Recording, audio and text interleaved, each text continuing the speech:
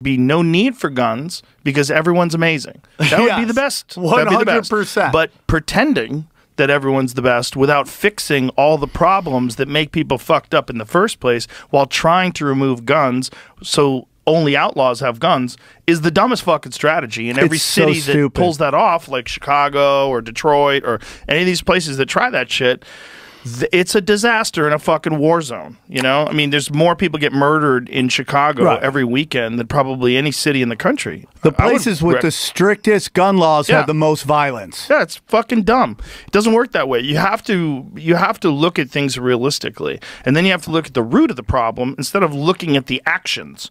Don't look at the actions. Look at what causes the actions. Extreme poverty, despair, gang-ridden, crime-ridden neighborhoods. If you don't fix them, you're going to keep getting the same kind of people that come out of there. So that is where we spent $175 billion on Ukraine. That's so crazy, we could have easily fixed all of our inner city problems. We could have set up community centers, given people nutritious food. We could have like completely renovated the schools, fixed the schools, brought in athletes and musicians and people to do seminars and show people how they can get out of things, teach people trades. Life skills. Teach people things that you can use, you can apply, you can get jobs, show them how to get jobs.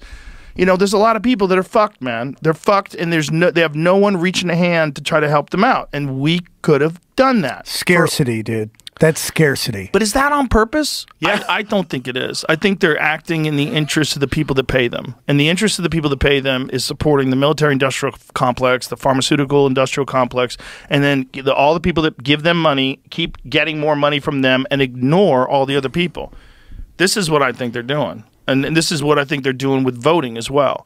I mean, I think it's the exact same thing. The reason why they're letting in so many people and giving them money and putting them up in hotels and then asking for amnesty for all these people that came in. We need people. This is like this new narrative. We're not having enough babies. We need people to come into this country. Sure. Not that way. Yeah. Not where you don't know who the fuck they are. We'd like to vet them. 15,000 of them are rapists. 14,000 of them are murderers, convicted murderers. It's like this is just what we know. It's like you're having a party and you're like, oh, there's not a lot of people there. Someone's like, I'll invite a bunch of people. Go and to you're South like, Central, open up the doors, find the gangbangers, bring them in. But then you study a lot of this stuff, and it just gets into like, I think like this kind of like dark energy stuff, man. It's like if you study like what they did to the Native Americans, if you study what they did to the black community, they run the same playbook over and over again, which is take like if you study the natives, right? They killed all the buffalo.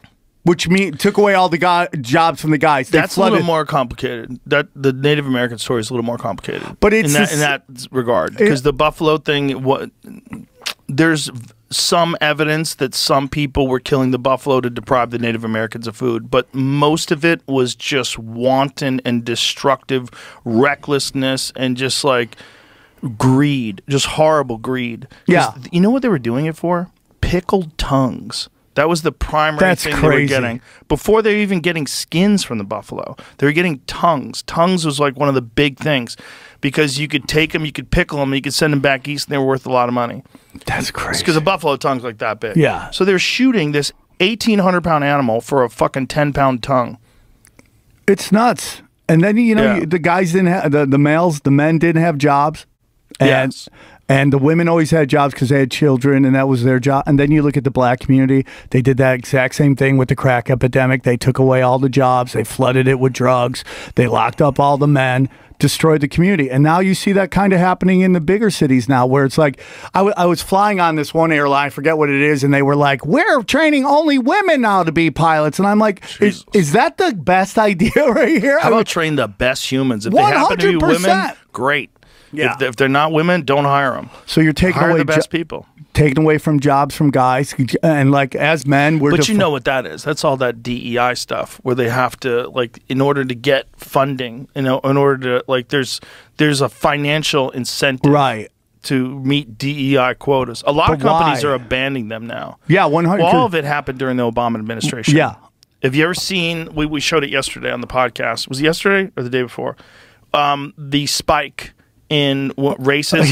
Yeah. All these things on social media. Talk about that one time. All of it comes up at 2012. It just starts at 2011 and just spikes.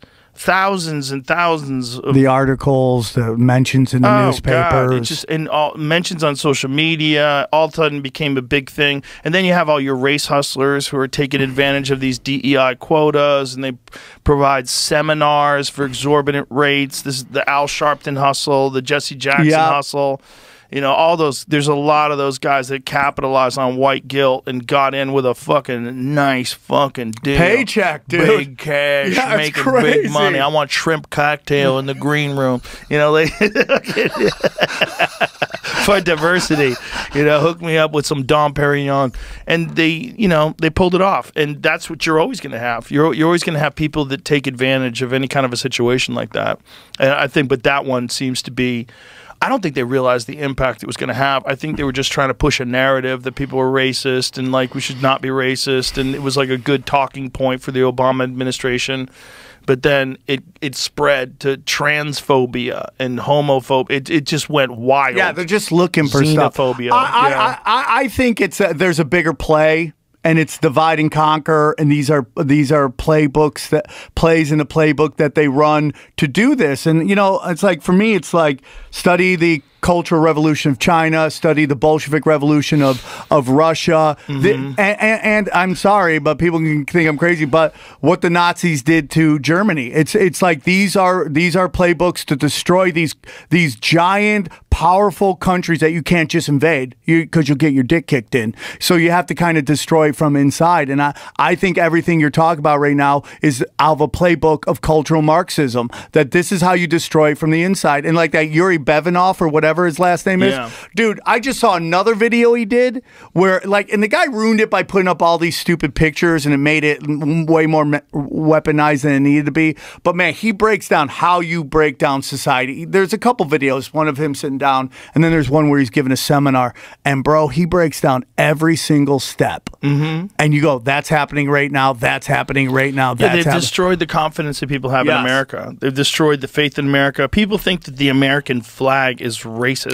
It's so crazy. It's so crazy. Schools will kick you out if you come in with an American flag t-shirt. Like, this is bananas. It is but yet crazy. Pride flags are mandatory in some places. It's so crazy to me. And I'm working on this bit right now because like everything in television is like Civil War. There's got to be a Civil War. There's got to be movies. And I'm like, between who? Like the right and the left? That sounds like a curb stomping to me. It's like you're going to have like the rednecks versus the furries. And like, who's fighting here, dude? It's like ridiculous.